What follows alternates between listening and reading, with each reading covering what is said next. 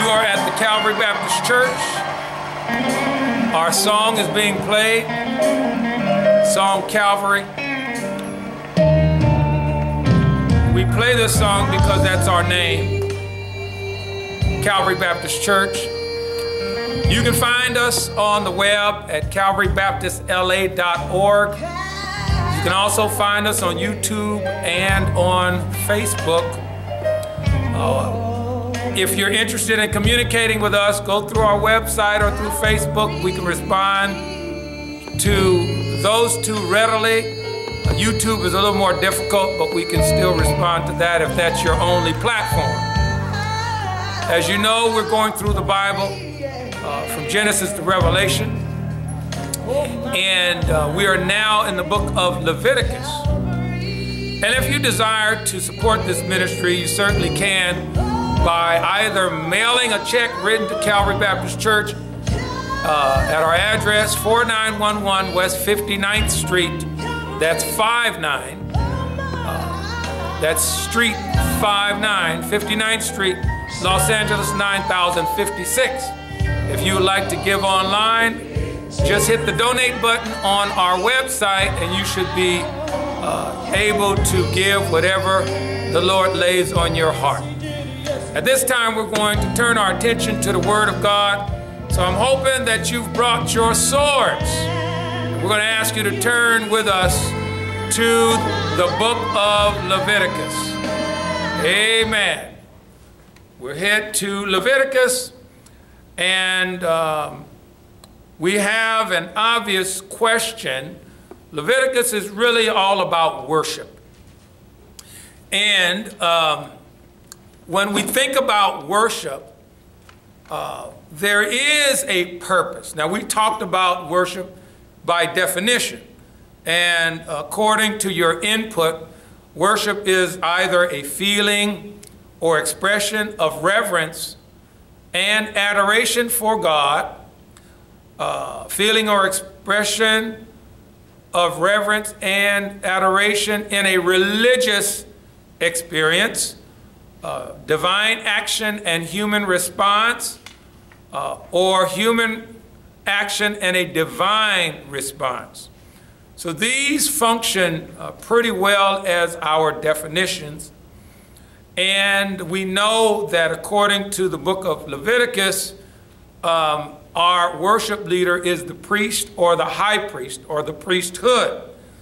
And the priests come from the tribe of Levi. And in that tribe, we recognize that, the priesthood is sort of being developed from that particular tribe. None of the other tribes develop priests, just the tribe of Levi.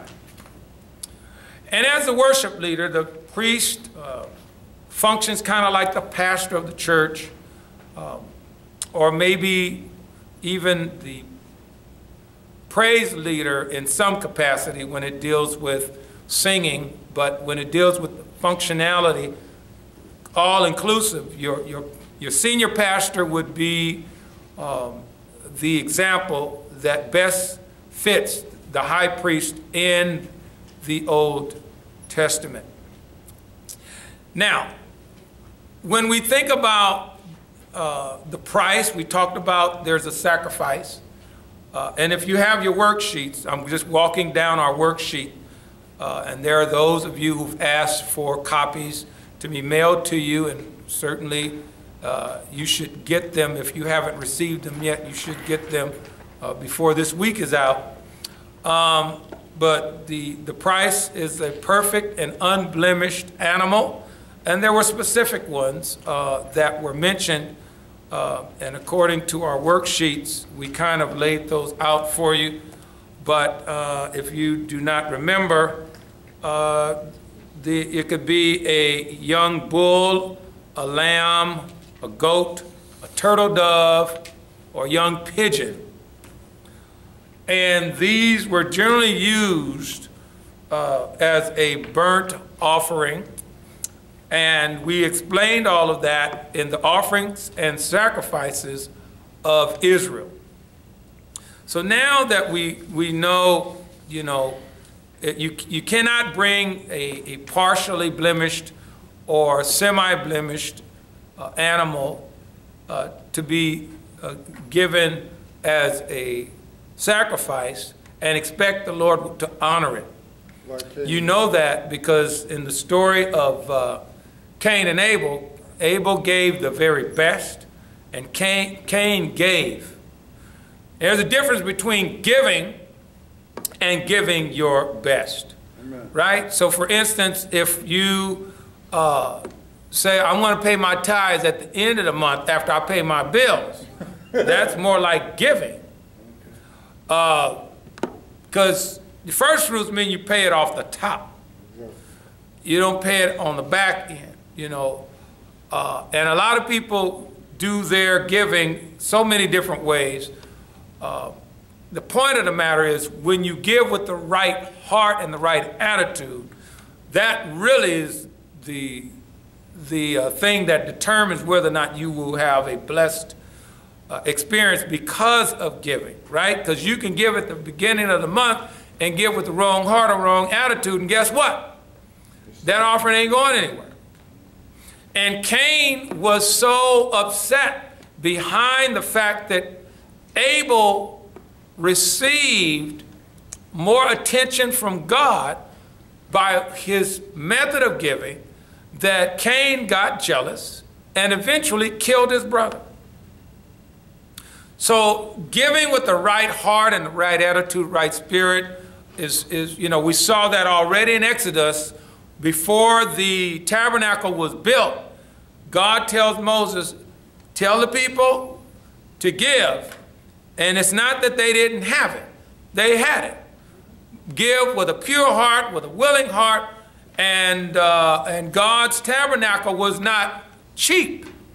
If you remember, it cost in the, certainly over, probably about $70 million would be equivalent to today's time, given what it cost back then. When you just amortize it, that's what it amounts to, which means they left Egypt filthy rich. And the only reason they could do that because God blessed them in their going out. Okay? So when we think about this perfect and unblemished, that means give God your best, and then God will give you his best.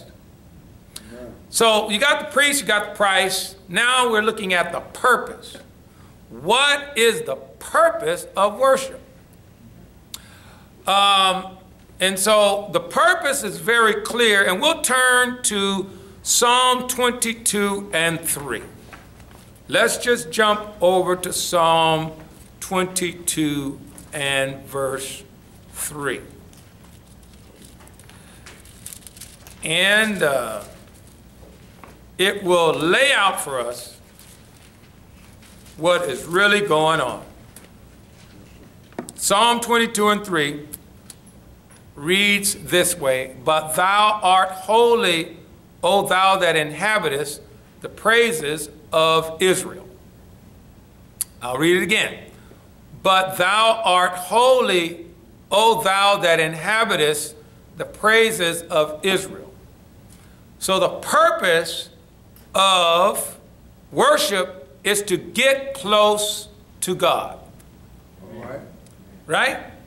To get close to God, or the opposite side of that same coin, for God to get close to you. Now, most of us are aware of what it is like to be in a relationship. Most of us start off a relationship with some kind of a comment that we make to that person that is significant to us. The first conversation is probably laughable, but it really is designed to break the ice, right? So many of us have heard pickup lines that, you know, were good enough to get us to laugh or smile or something like that. So here are some familiar pickup lines, one of which is, did it hurt? And so this is the guy speaking, right? Because usually those offering pickup lines are generally the guys. So the one is, did it hurt? And her response obviously would be, I don't know what you're talking about. What do you mean, did it hurt? Oh, when you fell from heaven. Because you are an angel. Right? So again, the ladies are rolling their eyes at me. Okay, but at some point, you know, if that worked, you might get her name. You got to do a little bit more work to get her phone number, right?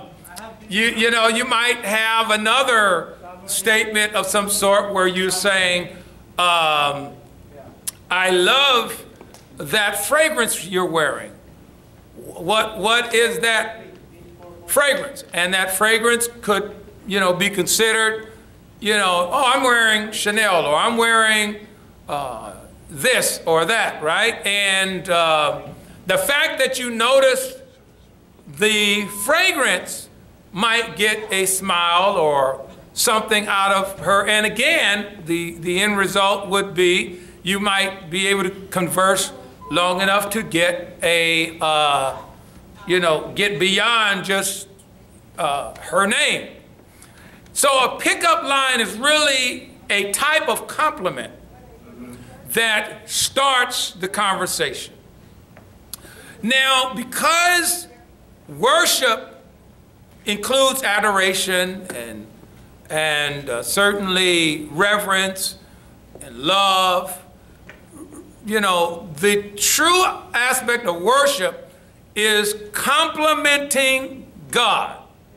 That's how you're going to get close to him, and he's going to get close to you. Because I promise you this, all of us have had someone say something we didn't like before, right? And that, what, pushed us away, right?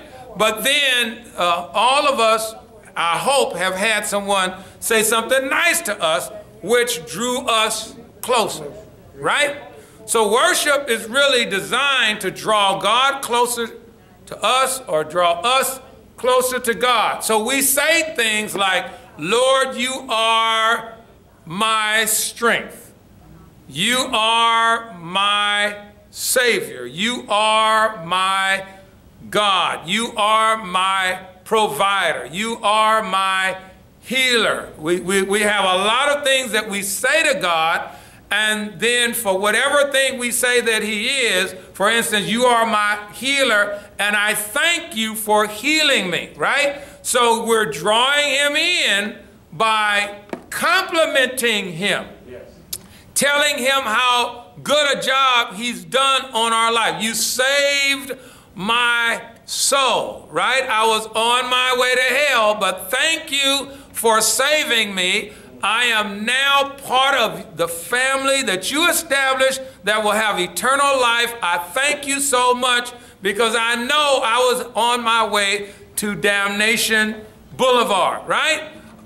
So when we worship God, we draw ourselves close to him and he draws closer to us. Yes, we got a question. So, Pastor, that means that relationships, no matter if it's God and you, or two people, or you and a dog, that means that the relationship is reciprocal, meaning that you give something and you more than likely expect something to be received back, right? Generally, well, all relationships are two-way streets. Right. Right? So I don't want to use the term you expected because you're taking away someone's free will. You know, there are some relationships that are on one-way road where one is doing more work than the other, but those relationships still work for whatever reason. So when we think about now what the priest or the senior pastor is doing, we go to Psalm 100.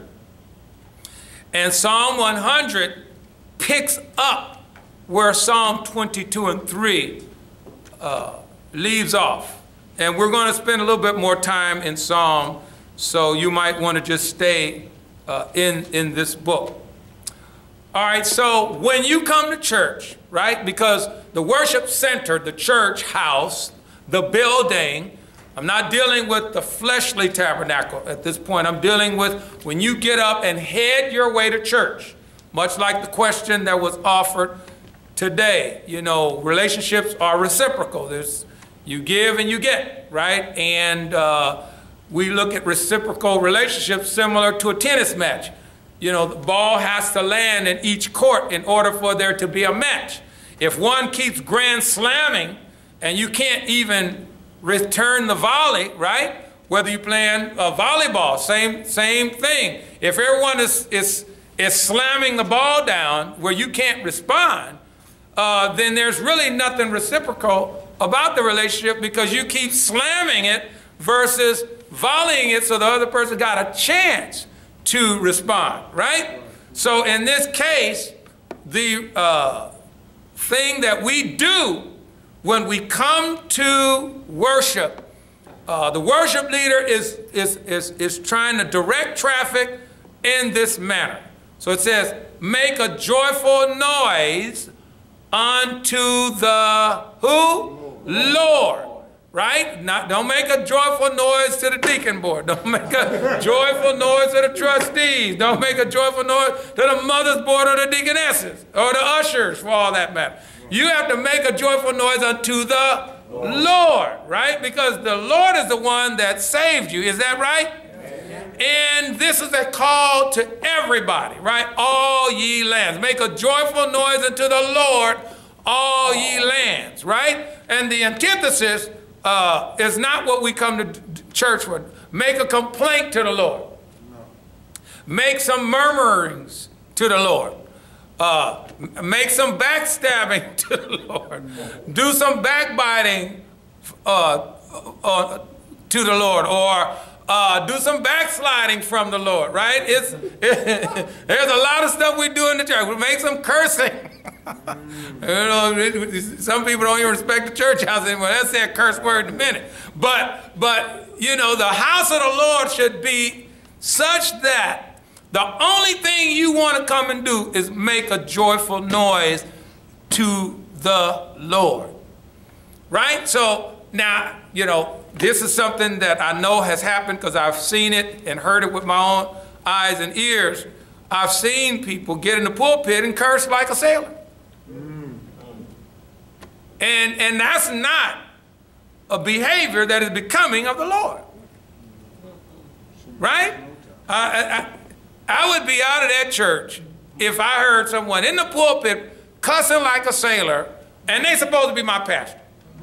And I'm not saying that on that occasion where you get so mad that you slip. I'm talking about someone that does it as a matter of fact, like common behavior where they curse all the time. That is not what God wants a pastor to do, right? He wants that pastor to deal with this right here, this book. And I promise you, if there are, and when I say curse words, I'm not talking about the curses that are in the Bible where it says, you are cursed because you did this, or you are cursed because you did that. I'm not talking about that. I'm talking about words that have derogatory connotation and meaning. Yes. Right? Okay. So we are to make a joyful noise, and cursing is not joyful. Correct? Correct. All right. So serve the Lord with gladness. Now, if the priest or the pastor is not glad when the pastor arrives at church to serve, then how is anyone else going to get glad? Right? So we have to serve him with gladness. And a lot of us, unfortunately, when we serve the Lord, we serve out of obligation. And we get so tired that we complain about what we do. And I'll give you a couple examples because these are now archaic, but back in the day, the church clerk function was, you know, right next to the pastor. Realistically, that they were people who, you know, were the phone answerers, and if someone knocked on the door, they'd be the door answerer. And you have to answer with a smile on your face, whether you're answering the phone or you're answering the door.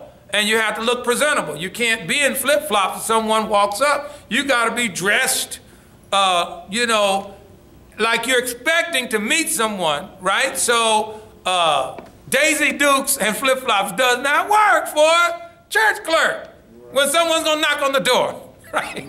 All right, so you have to be dressed appropriately. And to say, who's this, when you call on the phone.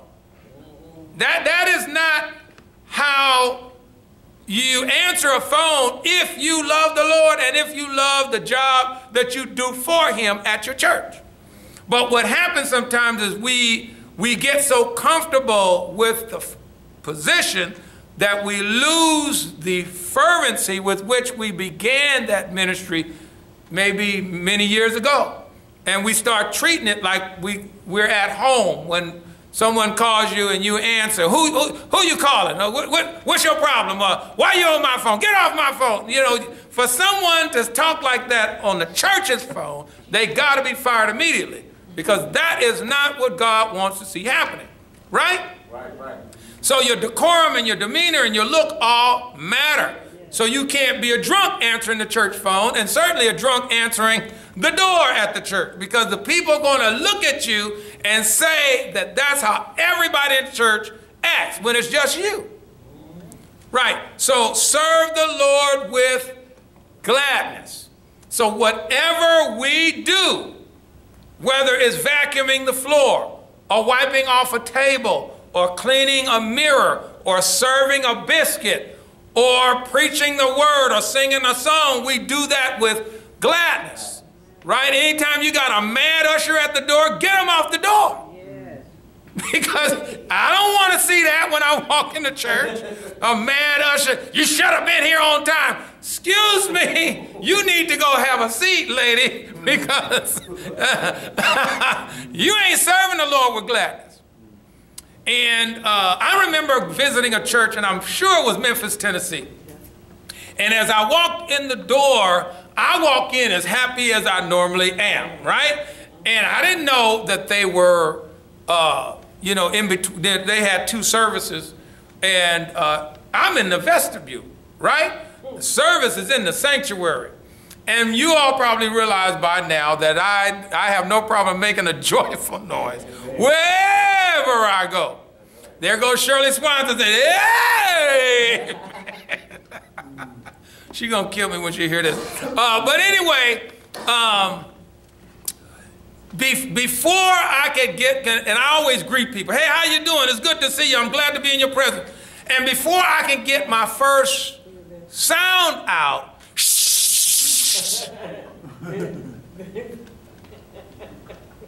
now, I was invited to that church by someone that wanted me to meet their pastor. So I knew that that was not the pastor doing that. But I mean, it was over the top. Okay? Now, if I was not who I am, where, you know, I'm always turned all the way up and the knob is broke, right? So some of y'all just turn the volume up a little bit. Somebody mess with you, you turn the volume off, you close off your, you know, your laptop of your environment, and you go back to the car and you say, I'll go hang out in the hotel because that church is mean. Everybody, there wasn't everybody, that one person. So as I got a chance to meet the pastor, he was as congenial and nice. Everybody was great in that service, except that one person at the door.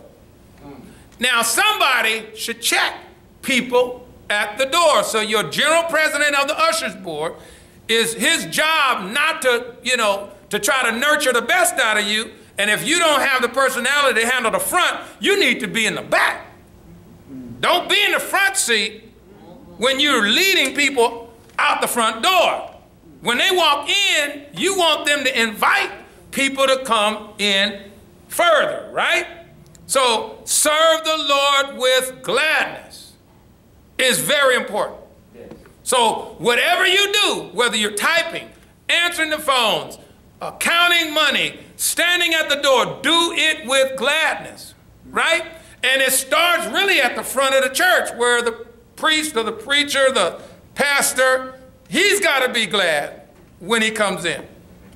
Now, most of you know that I used to have to tell people, don't talk to me until after service, because a lot of times people would come with some pretty crazy things that they would say off the top of their head, and that could make my spirit kind of funny, and I wouldn't know why I was in that mood until I thought about what happened the entire day. And the best thing I started doing is recording my messages, because I could critique what I saw. And there were times when I looked back at the video and I said, who was I mad at? Because it was obvious that I was mad before I got in that pulpit. So what I started doing was changing my prep. Instead of getting prepared just before I go in the pulpit, I get prepared as soon as I wake up in the morning. Like they say, I woke up this morning with my mind stayed on Jesus, right? I'm singing and shouting with my mind, stayed on Jesus, right? You know, so I started doing my prep, you know, my consecration as soon as I woke up. Yes. And in fact, then I even went deeper. I start my consecration at 6 p.m. on Saturday. I start the day before. So after 6, don't mess with me because I'm preparing for church. And, you know, for those who were around maybe 15 years ago, you know there's a difference between back then and right now, right? Those who were here, those who were not here, you don't have a frame of reference. But serve the Lord with gladness, come before his presence with singing. Now, just because you're not in the choir doesn't mean that you can't sing.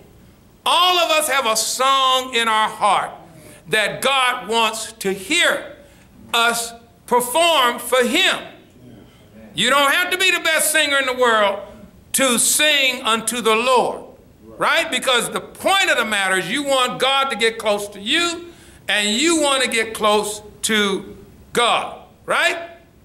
So, come before his presence with singing. Verse 3, no, right? This is cerebral, right? This is in your medulla oblongata, in your brain, in your bubble, right here, in between your ears, right? No, right? You got to have knowledge, right? Know ye that the Lord, he is God. Right? God of creation, God of Abraham, Isaac, Jacob, right? God of salvation, you know, God of our weary years, God of our silent tears. Know ye that the Lord, he is God, and it is he that hath made us, not we ourselves. Right? He's going all the way back to Adam. Right? He makes him a little lower than the angels. That's humanity. Right? What is man that thou art mindful of him, and the son of man that thou visitest him? That's Psalm 8. He makes us a little lower than the angels, right? The angels are messengers of God, but we are the worshipers of God who superintend everything that God has placed on this earth, right? So what God did to Adam and Eve is he says, subdue it, be fruitful, multiply, replenish the earth, right? You know, handle your business while on earth as worshipers. First and foremost, we are worshipers before we're anything else. Yes. He wants us to acknowledge who we are before him. And so as we are worshipers and doing our regular mundane things, we can still serve the Lord with gladness and come before his presence with singing, right? All right, so we are his people and the sheep of his pasture, meaning that we were called from darkness to light, right? We were called into the family of God from being orphans, right? We are now adopted into the family of God, and so we serve at his pleasure, right? And if we're in his pasture, he feeds us. He cares for us. He protects us, right? Even though people throw, things into our